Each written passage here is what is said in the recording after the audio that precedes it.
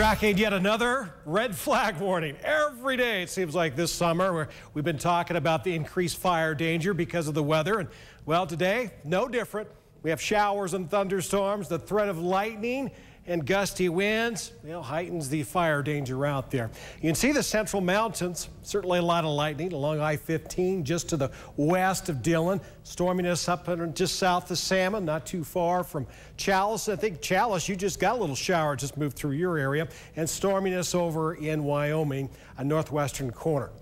Some of this will start to push towards the Snake River Plain. So there is a chance later this evening tonight we could see some of those showers pop up right over Pocatello, Blackfoot, and Idaho Falls.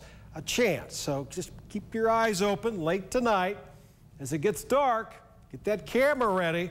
You might be able to shoot some beautiful shots of the lightning show out there, maybe some video as well. You can see the moisture, most of it pushing up into Montana.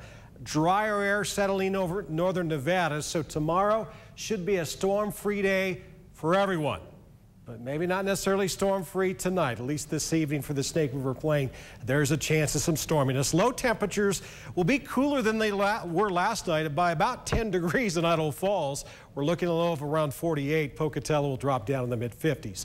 Showers and thunderstorms will be scattered this evening for the Central Mountains. Lows mid-20s once it clears out really nicely overnight. Salmon will be 10 degrees warmer than Stanley, and looks like low in Chalice almost 50. 44 expected in Island Park. Showers and thunderstorms will be hit and miss for the upper highlands in western Wyoming. Yellowstone 37 for a low. Preston a lot warmer than that 37.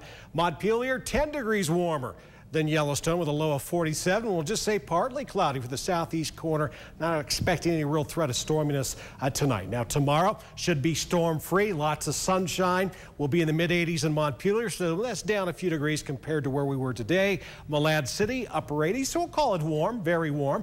Not real warm, though, at Island Park. That's comfortable. 77 for an afternoon high, clouds and sunshine.